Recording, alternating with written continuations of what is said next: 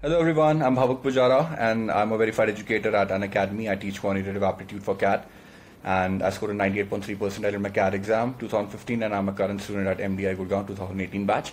Now this video is on profit and loss, which is a very important concept in terms of Quantitative Aptitude in CAT.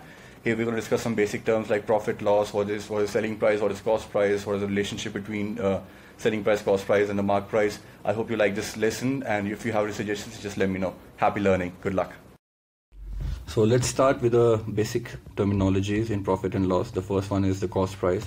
It is the price at which a company or a person buys a product. So for example, if you're running a company and you are buying some product, some raw materials, maybe from your vendor, then the cost price is the price that is the price that is incurred by you to buy that product, and you're going to sell this further, making some profit.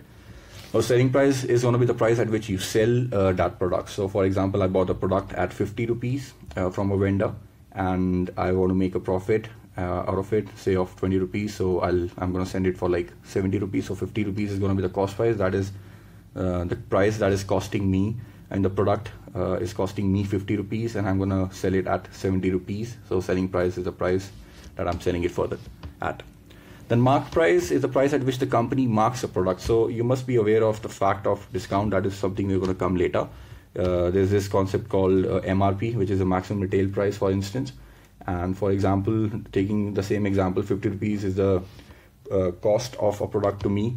70 rupees is what I sell for, but I mark it at 100 rupees because I know that, for example, in Indian market, if I own a product, say that belongs to a wider category, and I know that any customer who would come into my shop would ask for a discount just out of, say, as a loyalty thing, or maybe because I have good relationships with him or her, or maybe I want to attract that customer, so I'm going to give that discount. But I'm very sure that I cannot sell this product for lesser than 70 rupees. So what I'm going to do is I'm going to mark this product at 100 rupees, and I'm going to say, just because you're a good customer, or I'm running some schemes right now, I'm giving a discount of say 30%.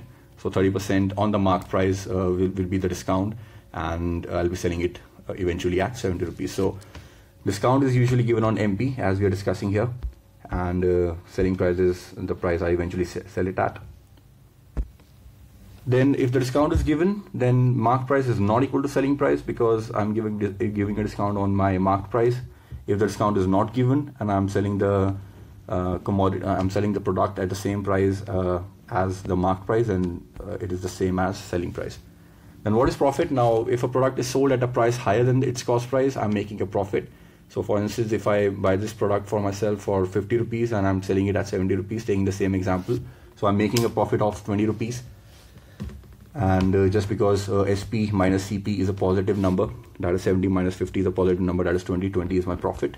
And if not, and if say the market is not doing really well and I just want to get rid of the redundant products that I have that are not in fashion per se, or people are not really attracted to that product, but I still just want to sell it off just because it's occupying my shelf space or something like that, so I make it a loss on it and I just sell it off. So when a product is sold at a price lower than its cost price, and in that case I'm making a loss. So for example, I buy the product for myself at 50 rupees, I wait for it to get sold for some time, but the customers are not just liking my product at all. So what I'm gonna do is I'm gonna say, okay, let me just sell it off for 40 rupees or 30 rupees. Let me just take as much as I can from the customer so as to compensate for the cost price that I bought this product for. So I'm going to sell it at a lower price than the cost price, so I'm going to make a loss.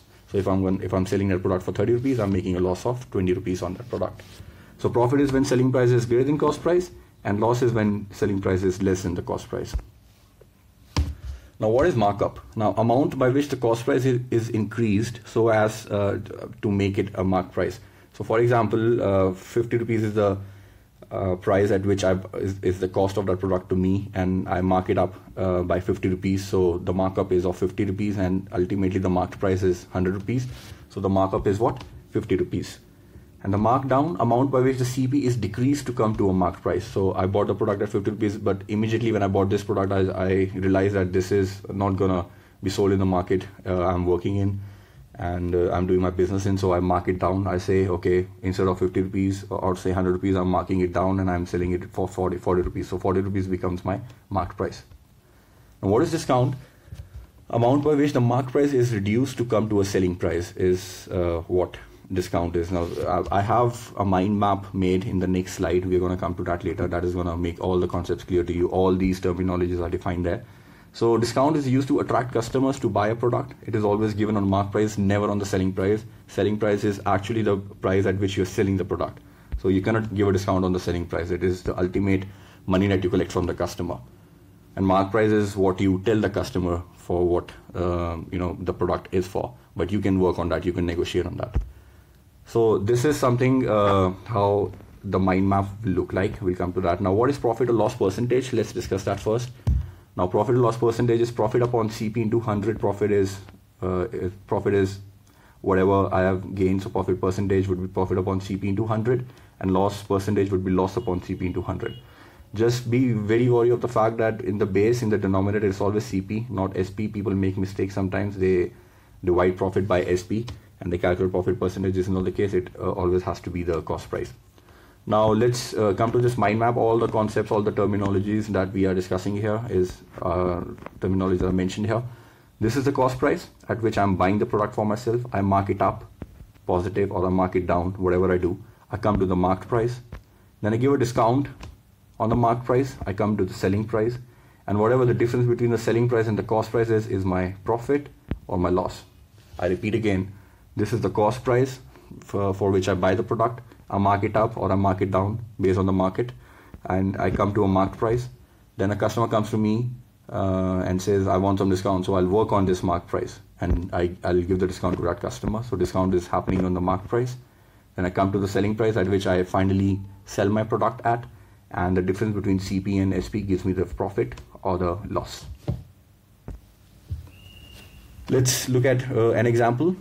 A man purchases a pen for 100 rupees and marks up by 20%. He finally sells the pen at 10% discount. What is the selling price of this pen and profit or loss percentage? So the cost price of the pen is 100 rupees.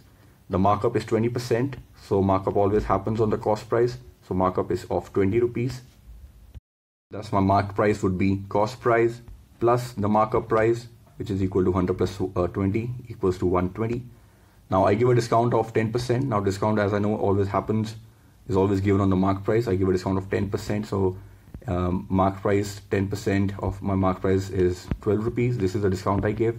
I subtract this 12 rupees from my marked price. So 120 minus 12, which gives me 108. So I'm eventually selling my pen at 108 rupees, 108 rupees.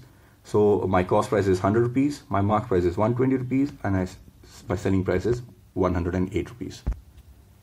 So this is what the map looks like. I buy it at 100. I mark it up by 20%. That is 20 rupees. My markup price is 120 rupees. I give a discount of 10%, which is 12 rupees discount. I sell it off at 108 rupees.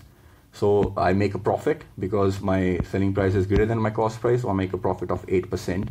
That is, which is because 108 minus 100 is 8 upon 100 into 100 will give me 8%. So this is what my solution will look like. I hope you like this video. If you have any suggestions, just let me know in the comment section and I'll be happy to reply back to you. Thank you so much for watching this video.